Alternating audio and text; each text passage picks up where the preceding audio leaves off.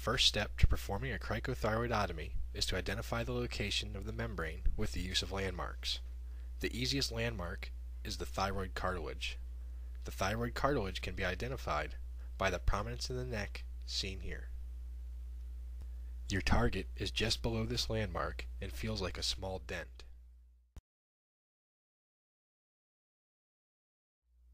After locating the site, tension should be placed on the skin and the trachea should be secured.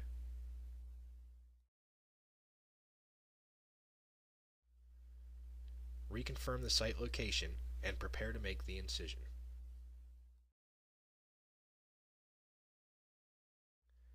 Remove the sheath of the scalpel and make a vertical incision over the membrane.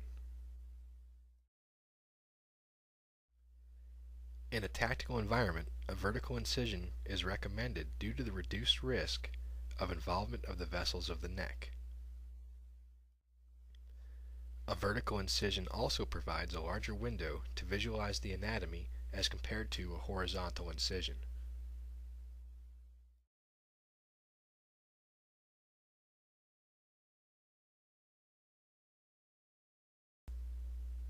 Reconfirm the location of the membrane and replace your finger with the blade, piercing the membrane horizontally.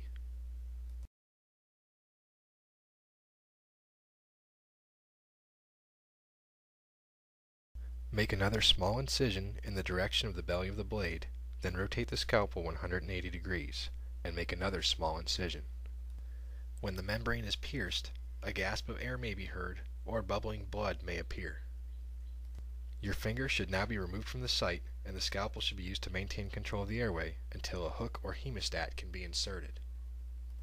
Insert the hook horizontally until it reaches the back of the trachea. Rotate the hook 90 degrees and apply gentle upward pressure.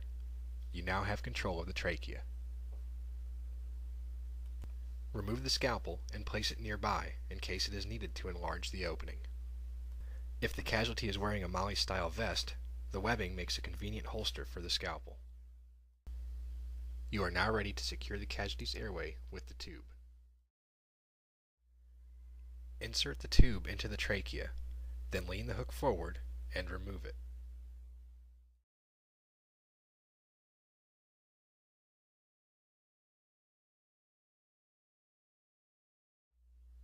Inflate the cuff on the tube, check the bulb, remove the stylet from the tube, then confirm placement with a BVM or another method.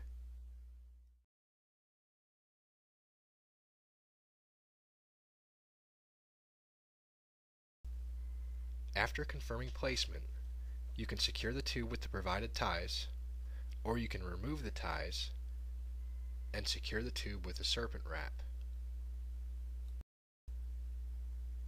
To secure the tube with a serpent wrap, insert one wire through the hole on the tube. Pass the second wire and the strap under the casualty's neck.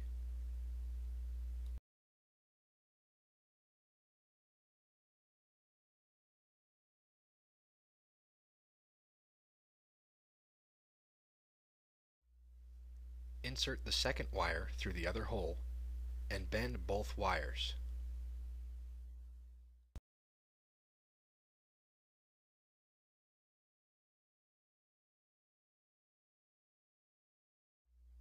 Finally, tighten the straps to secure the tube.